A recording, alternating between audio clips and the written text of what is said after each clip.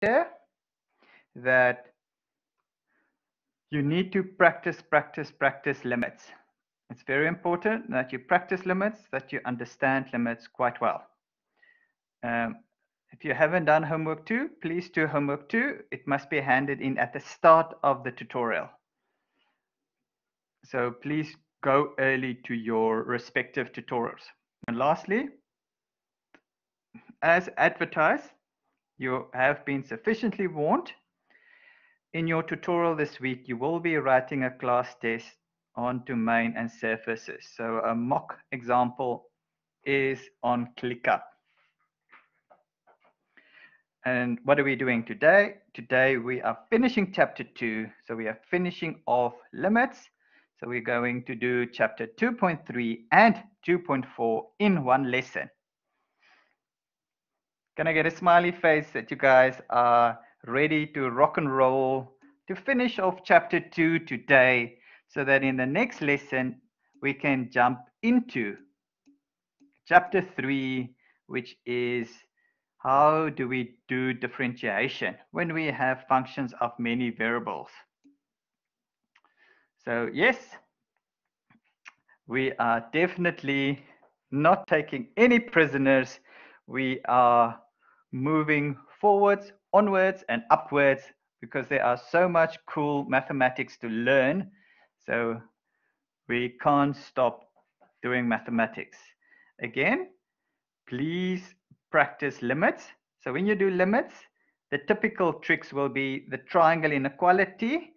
And a lot of problems use the fact that the absolute value of a is the square root of a squared. You would have seen from last week's examples or the worked out examples in the textbook. But limits do not always exist. And we are going to spend a little bit of time today talking about the non-existence of limits. It's very important that you understand limits well and also look at the proofs in the textbook. Some are done in the textbook and some are left as exercises. Now, what we have here is epsilon delta definition for both. On the left-hand side is the epsilon delta definition for the limit to exist. On the right-hand side, using the rules of negation, is the epsilon delta definition for the limit not to exist. So on the left is the epsilon delta definition for the limit to exist, and on the right is the epsilon delta definition for the limit not to exist. Are there any questions?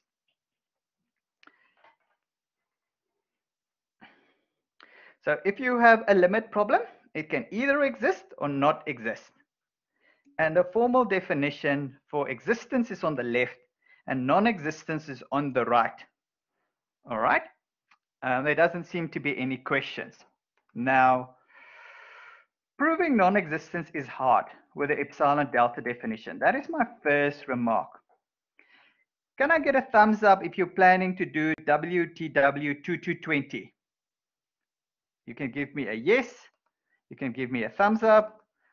There's a couple of you guys planning to do WTW218.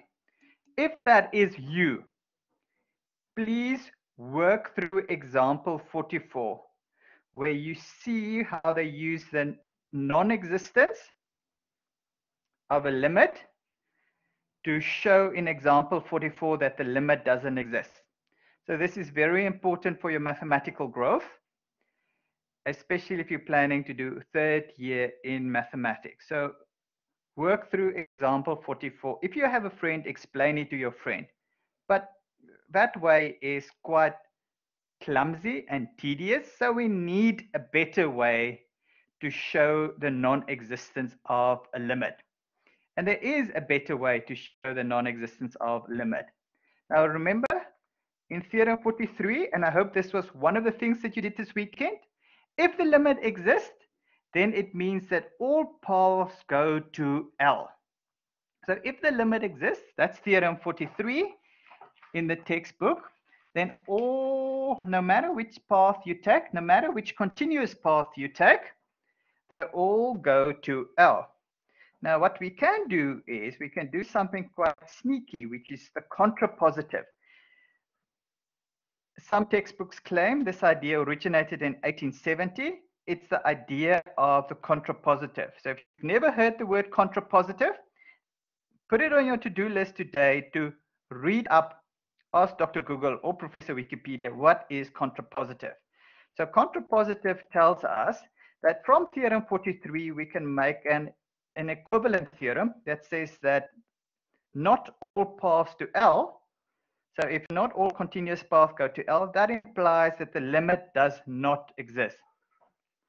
So the limit does not exist. That is the contrapositive. So have a look in your logic notes from last year or ask Dr. Google or Professor Wikipedia. Now, a better way to state that is the following. And I'm going to use theorem 45 in the textbook. And it goes as follows. Consider a function from r squared to r and consider two continuous paths. I'm labeling the continuous paths r1 bar and r2 bar. Can I get a smiley face that you guys are with me? So f is a function of two variables and we have two paths. So it's a vectored valued function from the 1 to 4 nodes. So the one we label as R1 bar and the other one we label as R2 bar. So that's the first thing underlined in blue. The one there is we need two continuous vector valued function, R1 bar and R2 bar. Then we have the following condition, that if I plug C into the first path or C into the second path, I get the vector AB. So that's my second condition. We're also going to assume there is a delta 0 bigger than naught, so that R1t is not the point AB and R2t is not the point AB whenever the absolute value of t minus c is between 0 and delta 0. So what this is saying is that you have a path visiting AB when time is c, but when time is not c, it is close to the point AB. And then what theorem 45 says is the following. If the limit as t goes to c of f of r1 bar t and the limit t goes to c of f r2 bar t, if one of them do not exist, or if they both exist and they have different values, then the limit as xy approaches the point AB of fxy do not exist. So in human terms, this is saying if you have going to two different values, the standard limit does not exist. But here is a more mathematical way of saying it. If you can find two paths, you can label the one path R1 bar, you label the other path R2 bar with conditions. Can I get a yes that you guys see the conditions? These paths must be continuous. When you plug in a certain value, you must get the point. When you plug in values close to the point, when t is close to c, then you are visiting 2D vectors, which is not the point AB. So there are three conditions here that you need to state that they have been satisfied. So if you look at the limit of the one path and you look at the limit of the other path, and one of them don't exist, or they are different values, then the limit do not exist. Are there any questions? Theorem 45 is a mouthful, but it is a much smarter way of showing that limits do not exist. And there are some beautiful examples in the textbook. Please do them. Theorem 45 is a beautiful result that allows us to show in an easy way that the limit do not exist. There's a question. Thank you for the question. So if any of the three conditions are not satisfied, nope. Logically, if one condition fails, you cannot use theorem 45. So, Ms. Dube, so if the three conditions are satisfied, you can use theorem 45. But if one of the three conditions aren't satisfied, you can't use theorem 45. So it could be that the limit may or may not exist. Ms. Dubik, can I get a thumbs up or a smiley face that you see the logic? So a theorem is very different to a definition. So for a theorem, if the conditions are satisfied, you can use the theorem. Okay, so make sure that you are comfortable with how to use a theorem. Alrighty, that is a beautiful question, Ms. Dube. Thank you for that beautiful question. All right, so this is the kind of questions that you can expect. Let f be a function of two variables. So if you're at the origin, the output is 1. If you're not at the origin, the output is given by this expression. Guys, it's very important that you're comfortable with piecewise functions.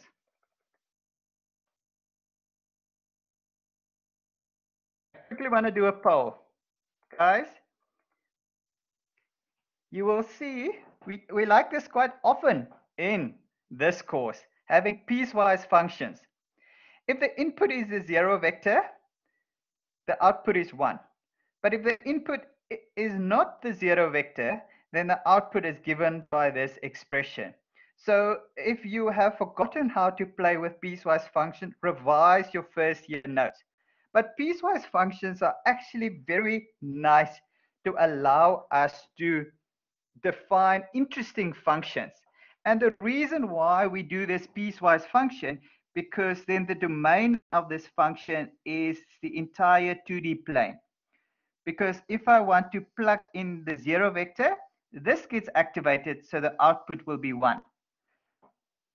But if I plug in a non-zero vector, then this part gets activated. That is the reason why a lot of the time, thank you for voting, we make use of piecewise functions, because this function then gives us a function whose domain is the entire 2D plane. So you can plug any 2D vector into F. So please be comfortable with piecewise functions. All right. So the question says, use theorem 45 and prove that the limit does not exist. So how do you do this? You need two paths going to two different values. So we start with easy paths and we hope for the best. We start with easy paths and we hope for the best. So we're going to the origin. So we are going to go to the origin. Can anybody give me an easy path going to the origin? So we want to visit the origin. I'm going to color the origin pink. Can anybody in the chat give me easy paths that goes to the origin? Vian, I like y equal to x, but you guys are giving me complicated paths. Yes, let's do that. All right, let's do the path x equal to 0. Can I get a smiley face that you guys see this green path traveling along the y-axis? Surely that's an easy path, right? Yeah, much easier. All right, don't go complicated. Use a vertical path or a horizontal path. Don't walk around like a drunk person along a parabola or a Lin function or any funny curve. Use a straight line path, a vertical path or a horizontal path. Now remember, when you do a path, it has to be in the form from time giving you an output. So who can give me what is the path, the vertical path when x is equal to 0? Yes. Can I get a smiley face that this is the vector valued function that I'm looking for? Well done, Ben. Well done, Ms. Dube. Can I get more smiley faces? This is a path. This is the path. So if you plug in random t values, you're going to get points on the y-axis. So here you have a path along the y-axis. Can I get more smiley faces? Ladies and gentlemen, talk to me. You see how chapter vector valued functions from 1 to 4 is making an appearance. So you need a path along the y-axis. So here's a path along the y-axis. How many conditions do we have? How many conditions do we have? Yes, we have 3 conditions. Now, each component is continuous, so you can just say R1 is continuous. And to visit the origin, what value do I plug in in this path to get to the origin? What value do I plug into the origin? Yep, you see, if I plug 0 into this path, I get 0, 0, which is the origin. And I see also that RT is not the origin if t is not equal to 0. So here I have the path is continuous. When c is 0, I visit the point where I'm traveling to, which is the origin. And you can see that if t is non-zero, then I'm at a point which is not the origin. So I have satisfied all 3 conditions. Are there any questions? Give the path as a vector valued function. That's one line. Then you need to show that all 3 conditions are met. This is very important. No, there's no need to give a reason, Ben. It's quite clear. The first component is continuous. The second component is continuous. So by first year mathematics, R1 is continuous. But I just want to see that you are aware that you can't just use any path. You need to use a continuous path. Alrighty, and now we do the math. Now we see what does the limit become if we travel along this path. So we do the limit as t goes to 0 of f of R1t. This becomes the limit as t goes to 0. So the path is 0t. So in the function, I replace x with 0, y with t. So I get 0 squared. Sorry, it's still a limit.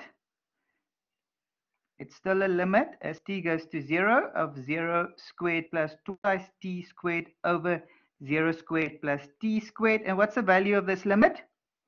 What's the value of this limit? Can I get confirmation that you guys agree with Luzuko? Yep. That's 2, and we're done. Now, let's do another easy path. So let's call it path 2. So call it R2 bar. It's a map from R to R squared and R2 bar. Can anybody propose what I'm going to use as my second path?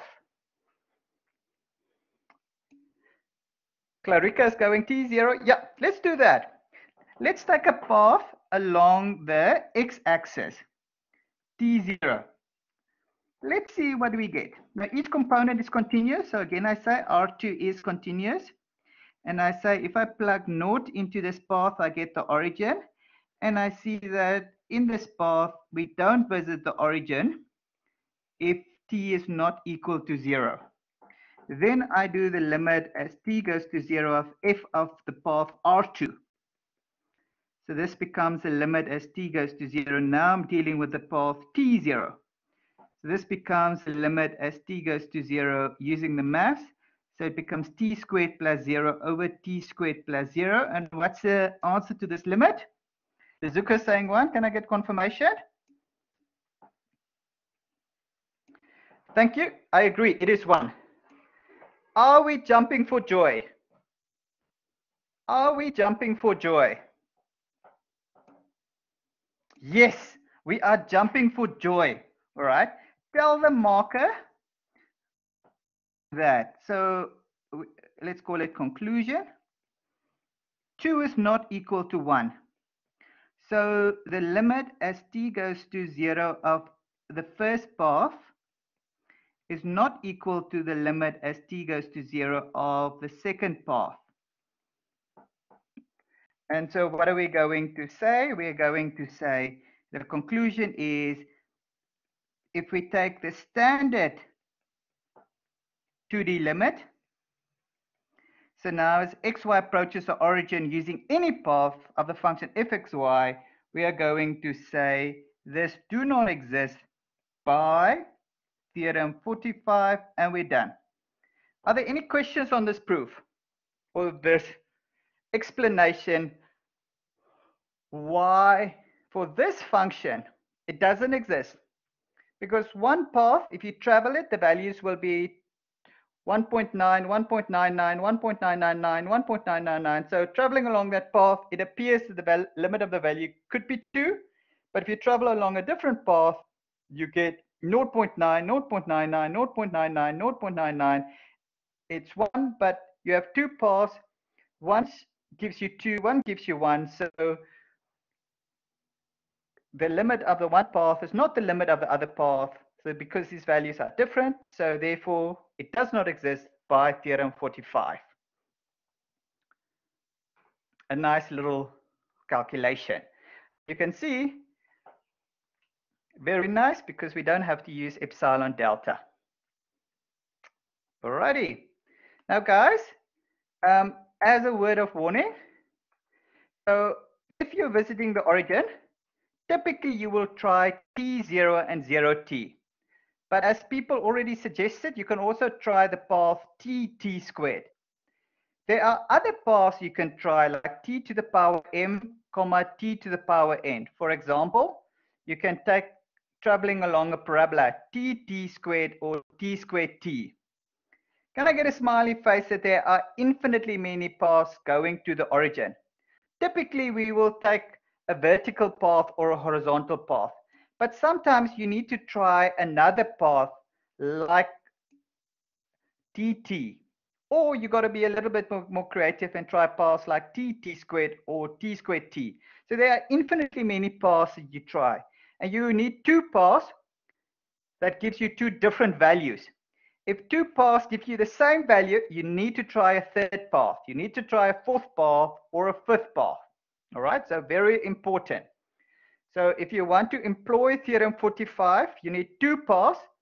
Either one don't exist, or you get 2 different values. So make sure that you understand theorem 45. There doesn't seem to be any questions.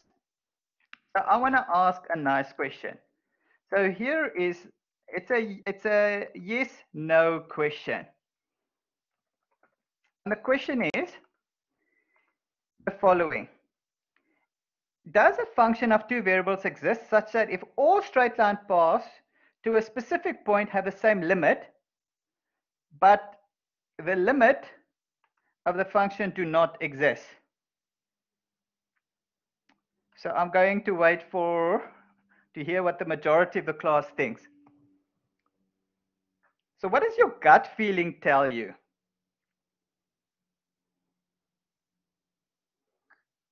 It's very even at the moment. Mohammed, please vote. Mohammed, please vote.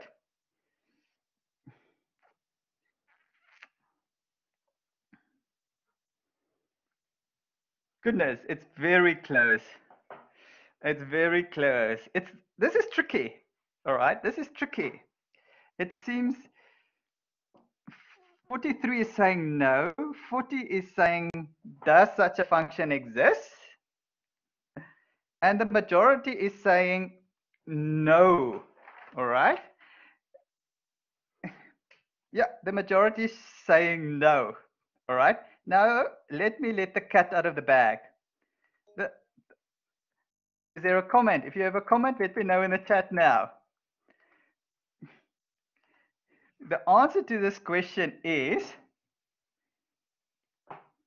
yes. It's a shocker because the majority of the class thought no. All right. Here is 1. So if we let the function equal to 2x squared y over x to the power 4 plus y squared, you will see that all straight line paths have the same limit value, but the limit of the function do not exist. Now for fun, who can tell me what straight line through the origin doesn't have a slope? What straight line through the origin doesn't have a slope? You know this from high school. If not, you need to go back to high school. Yes. So x equal to 0 is one of them. All right. So I'm going to leave it for you. This is homework.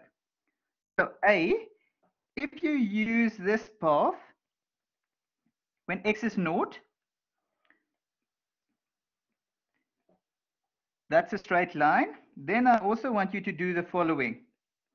If m is a real number, use the path, I'm just going to call it r bar t is equal to tmt, where t goes to 0. Then this last one that I want you to do is I want you to use this path r2t. And so to help us out, I'm going to travel along a parabola where t goes to 0. So if you do this limit of a and b will all the lines. So this is the line with not a slope. A is the line without the slope, that is x equal to 0. B is all the other straight lines with slope m. So you will see that all straight lines have the same limit.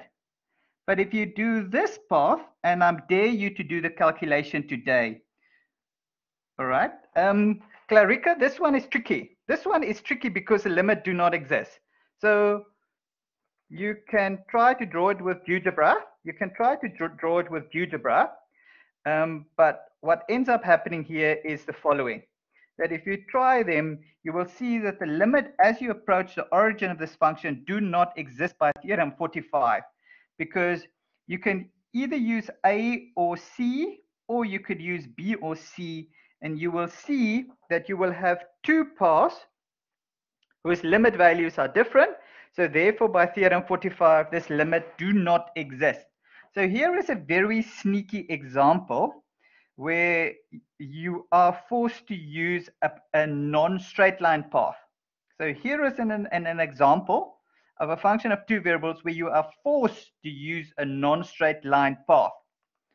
So what I want to say with this remark is that even though the limit along all straight lines exists, it is not enough to conclude that the limit exists. So the warning that I already want to tell you that maths in 2D and 3D can be fun, but you got to be careful. Are there any more questions or comments? So I'm leaving this example for you to verify later today. The question is, how should we know what to try? That's a very good question. So step one is you need to develop instinct. So you need to develop instinct. And the first thing is start with easy paths. Start with easy paths. If you hit gold, you find two paths with two different values, you're done. But if you try many paths and they all have the same value, you even try non-straight line paths and they have the same value, then you would suspect the limit exists, and then you will prove it using chapter 2.2 knowledge. So here is a little summary. Clarica, I hope this helps. If the limit exists, you prove it using the epsilon delta definition like we did last week. And I hope you practice this till the cows came home last week. But if the limit do not exist, using theorem 45, you need two continuous paths with two different values. So i.e., the limit as t goes to c of the one path is not equal to the limit t goes to c of the other path. So there's questions here. Are there functions that people have not been able to verify? Nope. Nope, Clarica. So this is, if the function is well defined, it falls in one of the two categories. If it exists, and then you can prove it using the epsilon delta definition. If it doesn't exist, you need two continuous paths with two different values. So you either have one of the two scenarios popping up. Either the limit exists, then you use chapter 2.2 knowledge, or the limit do not exist, then you use chapter 2.3 knowledge. Alrighty. So if you know which one of the two it is, you know which weapon to use. However, if we're sneaky and we don't tell you which one of the two it is, then you got to try one. And if you get stuck, you try the other. Are there any questions on this strategy? So if you know it exists, use chapter 2.2 techniques. If you know it doesn't exist, use the theorem 45. But if you don't know which one of the two it is, try one. If you're lucky, you are lucky, you're done and dusted. But if you get stuck, turn gears, because if you're trying to prove it exists and it doesn't exist, you're not going to get anywhere proving it exists if it doesn't exist. Are there any questions? You see, maths is already getting fun. You're playing with functions of two variables and playing with limits. Can I get another smiley face?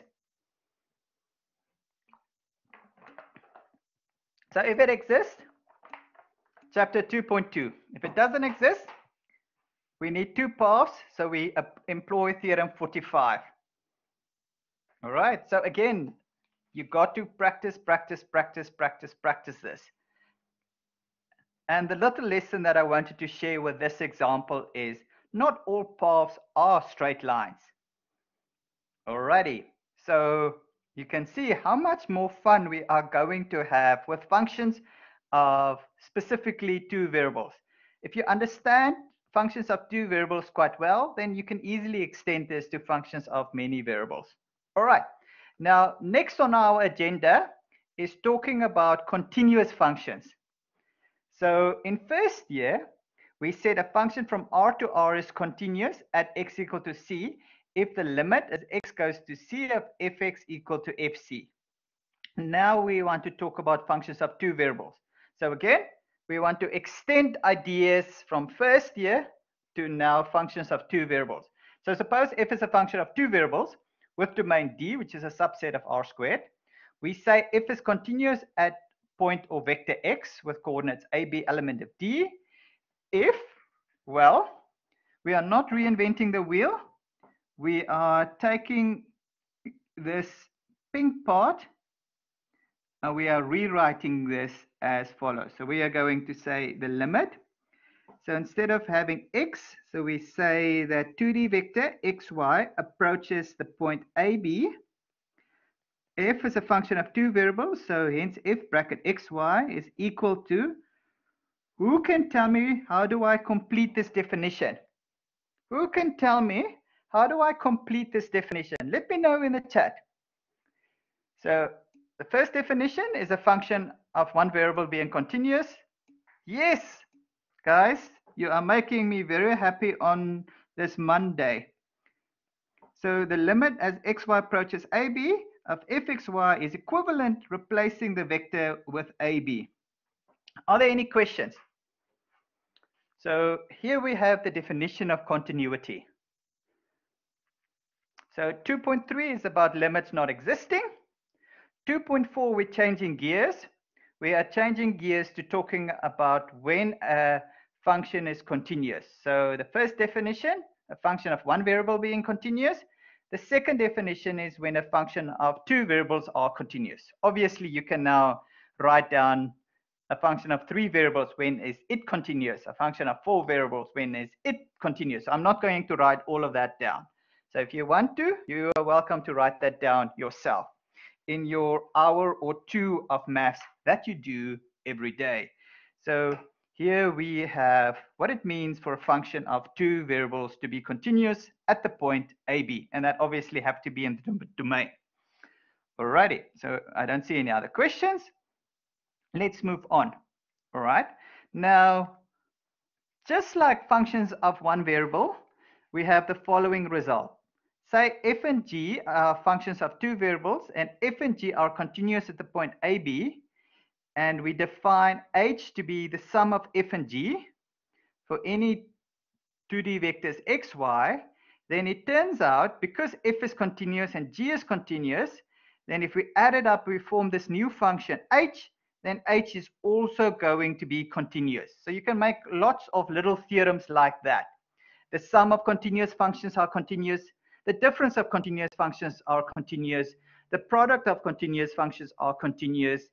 The quotient of continuous functions are continuous provided you're not dividing by zero or you're only focusing on points where the denominator is non-zero. Can I get a smiley face that you guys suspect this? If f and g are continuous, then the sum have to be continuous. All right, no big surprise here. No big surprise here.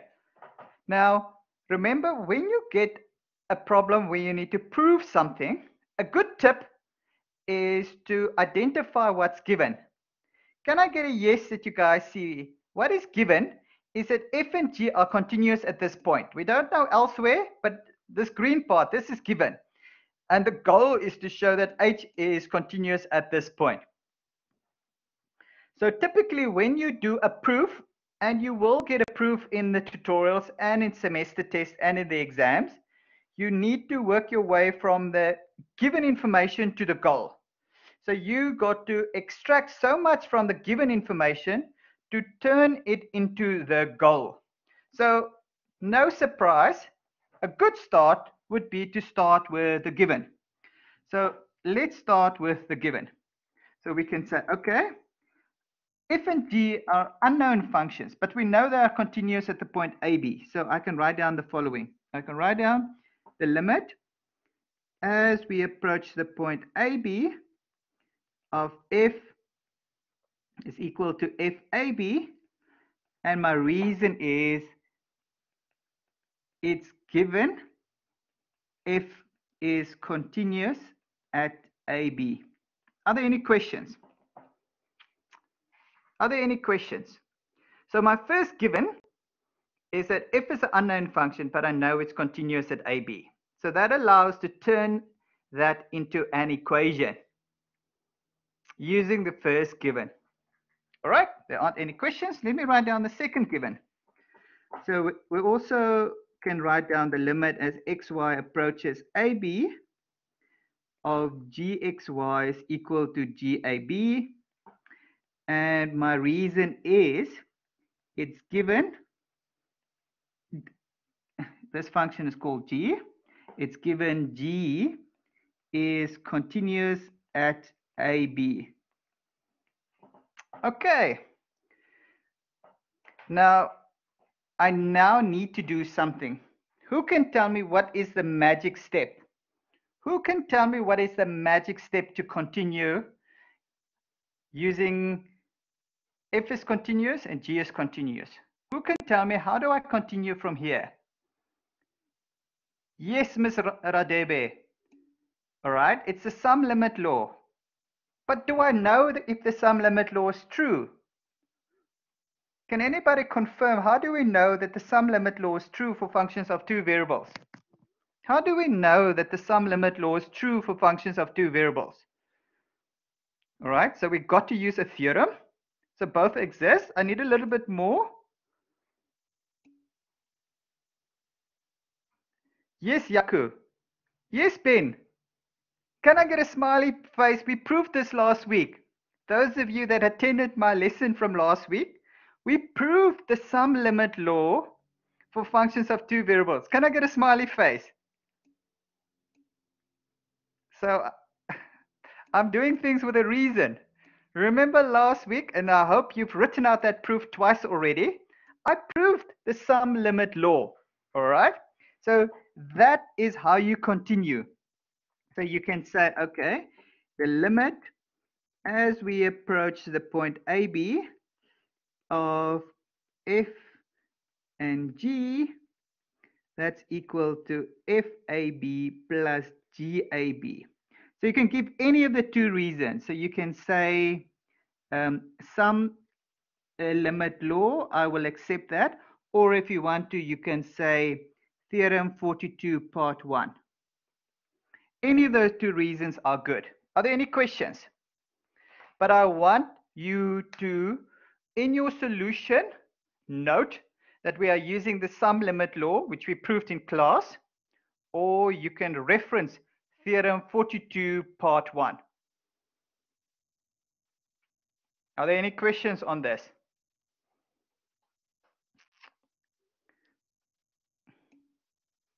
Okay, there aren't any questions.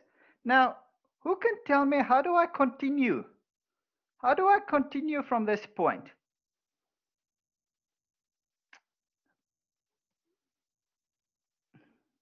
How do I continue from this point?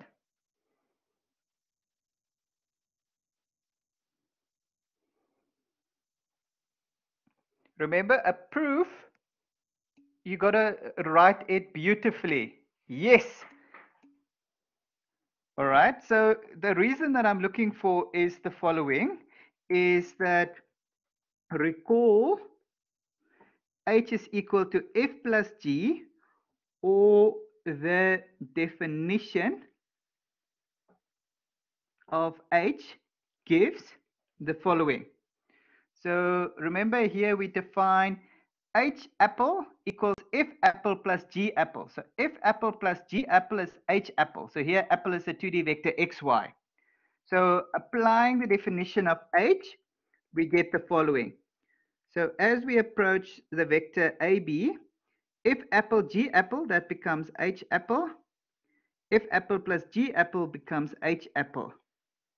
Are there any questions on what I've written here? So recall H is defined as F plus G, or using the definition of H, the third line turns into this. The third line turns into this. And who can tell me, what does this line mean? What does this line mean? This equation. How would you interpret this equation? Indeed. Indeed. So be specific. Guys and girls, be specific. This shows H is continuous at AB as wanted. So I'm going to look for the word H is continuous, yes, at AB. And we are done. So if F is continuous at a point and G is continuous at the same point, and we add them up and we form a new function H, H is also continuous at that point. Are there any questions on this proof?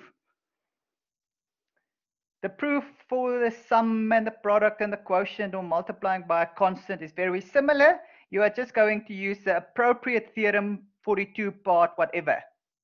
So you can try out those proofs at home. So theorem 42, one of the parts will come in useful to prove equivalent results.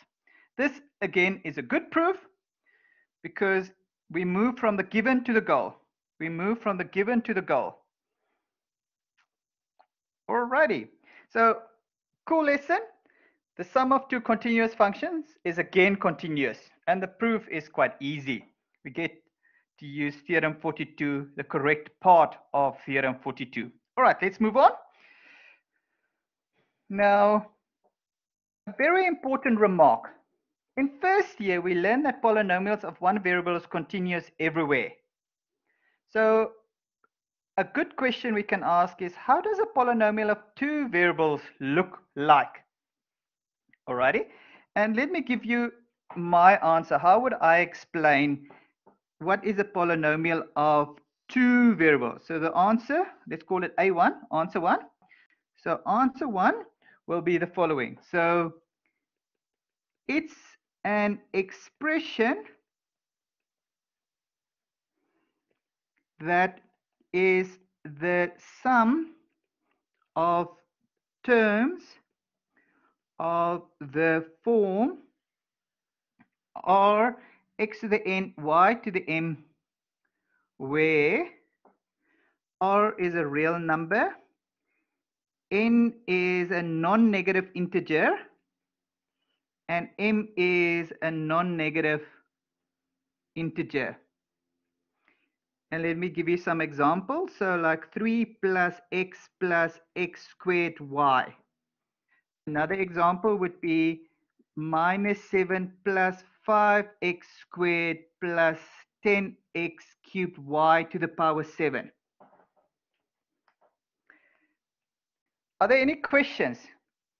So you can see this one is 3x to the power 0, y to the power 0. So there you have a term of this form. That is of this form. R is 1, n is 1, m is 0. Are you guys happy with this definition? Let me know in the chat if you're not happy with this definition. So a polynomial of two variables is an expression that is the sum of terms of the form r x to the n y to the m. R can be any real number, so it can be 2.5 minus 7.5, but n and m have to be non-negative integers. Can I get a smiley face that you guys are happy with this definition? Again, you're welcome to Google and find alternative definitions. So you can clearly see that there are infinitely many polynomials of two variables. You can construct infinitely many polynomials of two variables. You can even make your own example of a polynomial of two variables. All right. So my second question, what do you guys think? Are polynomials of two variables continuous everywhere? So if you pick any point, will it be continuous at that point? What do you guys think? Yes or no? Yeah, this is good news. So the answer to question 2 is yes. This is very good news. This is actually an exercise in the textbook. So this is exercise 2.4, number 3. And in that exercise, you use the result that we just proved, that the sum of continuous functions is continuous. So, and you're also going to use the result called the principle of mathematical induction. So I hope you have your 1 to 4 notes so that you can revise the principle of mathematical induction. Are you okay with the principle of mathematical induction?